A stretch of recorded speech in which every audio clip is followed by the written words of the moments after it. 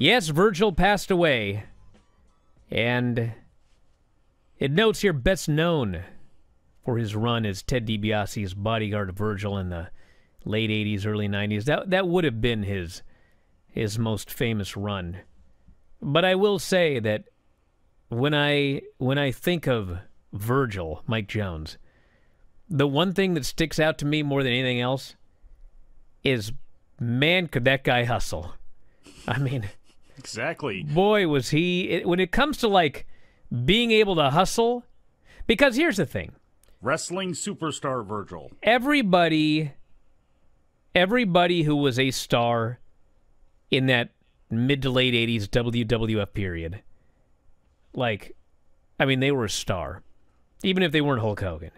You know, Honky Tonk Man and, you know, like all those guys. Like, everybody knew those guys if you were a wrestling fan.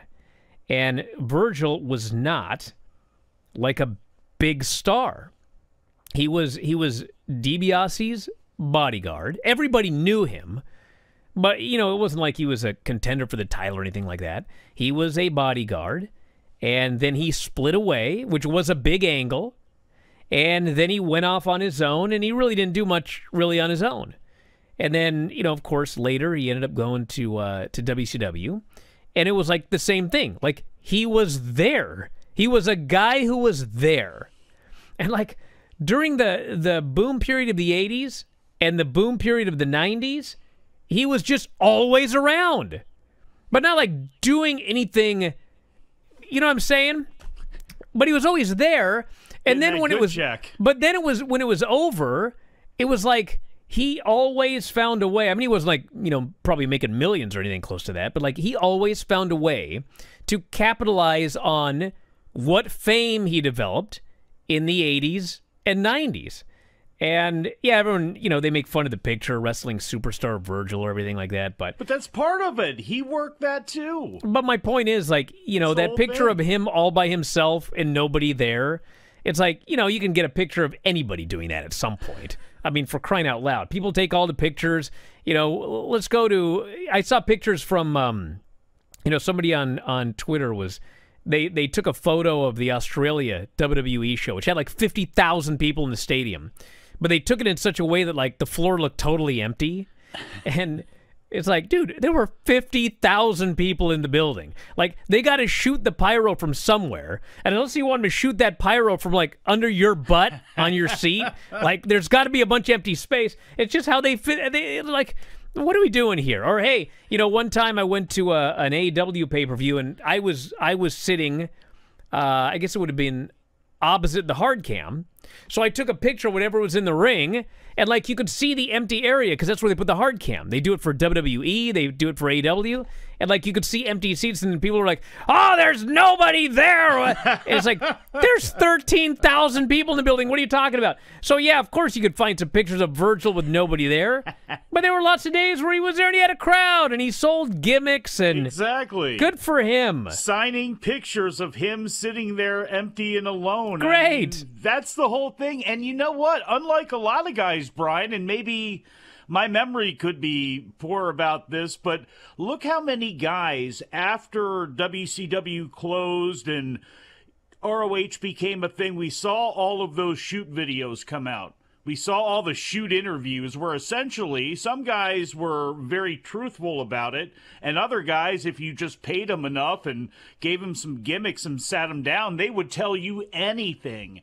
And he actually stayed out on the scene and was able to acquire money and was able to keep his name out there not doing those. Like, he seems to be the one guy. I mean, even Shawn Michaels did an RF shoot video. I mean, there were so many people that did them. I don't remember Mike Jones, Soul Train Jones, Virgil, ever doing one of those. So maybe he did, but he didn't have to live off them like a lot of people do. He just went out every weekend and sold his gimmicks, did his thing, told his Olive Garden breadstick stories. Oh, hey, Sandman's got a story. You want to know a story? Yeah. Sandman here says, the guy basically saw me at a convention, told me to come over to him. I did, and we chatted. He saw my WWE encyclopedia and said, I have 3 photos in there. I will sign your book for $30 or something like that. I love it. And he would not give back my encyclopedia until I agreed. Carney's Carney. Somebody said it was a Lucha Gato. Somebody said it earlier in the chat and everything. Look, just a natural hustler going out there, living off his name, and I don't think hurting anybody in the process. And I think that's another thing. Well, I mean, he hurt Sandman's checkbook here, but I mean, it's just a little thing. You were at a convention. You knew you were going to spend money, brother.